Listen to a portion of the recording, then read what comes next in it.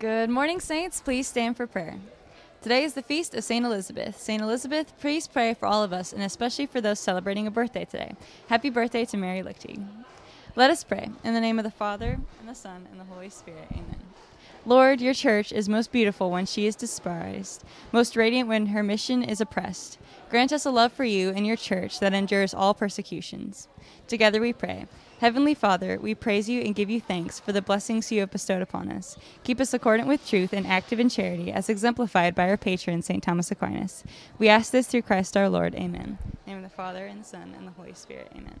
Please join me as we honor our flag and country. I pledge allegiance to the flag of the United States of America and to the republic for which it stands, one nation, under God, indivisible, with liberty and justice for all. Have a great day, Saints.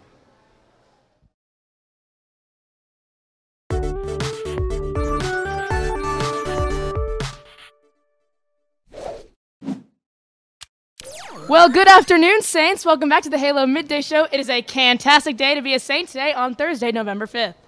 It's a pandemic. In only 2 days, we've collected 40,000 cans. The freshmen have 1,056 cans. Sophomores are killing it with 13,305 cans. Juniors have some catching up to do with 5,821 cans. And the seniors are on top with 19,673 food items for Catholic Charities of Northeast Kansas. But everything can and will change today. Which class brought in the most new cans? Find out tomorrow. Tomorrow is Fruity Friday. Bring in canned fruit for extra points for your class. There is a time change for the final boys basketball open gym this evening. Open gym will start at 6:30 and last until 8 p.m. There will be a final tryout information meeting for boys basketball Tuesday, November 10th after school in the Aux Gym. Students enrolled in College Now or Quick Step Plus through JCCC, listen up. The deadline to enroll and pay for your College Now or Quick Step Plus course is Monday. Look for detailed instructions in your Google Classroom and email. Teens for Life First Saturday Prayer to End Abortion is this Saturday, November 7th.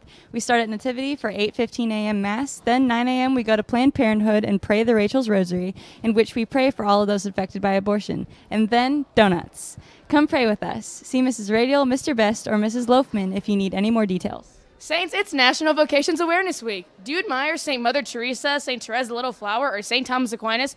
Perhaps you are being called to the religious life. Pray to know your vocation. Campus Ministry prays a decade of the Rosary every day after school in the chapel from 3:05 to 3:15. Join us. All are welcome. Today's saint of the day is St. Elizabeth. St. Elizabeth was the Virgin Mary's cousin and the mother of John the Baptist. When Mary visited Elizabeth, the baby leapt in her womb for joy. Part of the Hail Mary prayer is based on Elizabeth's greeting to her cousin.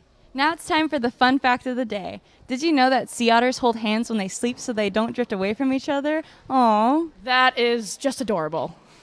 Thanks for watching today's Midday Show. We'll be back tomorrow with more announcements. I'm Elizabeth. And I'm Emma. Don't forget, we'll find a way to make today great.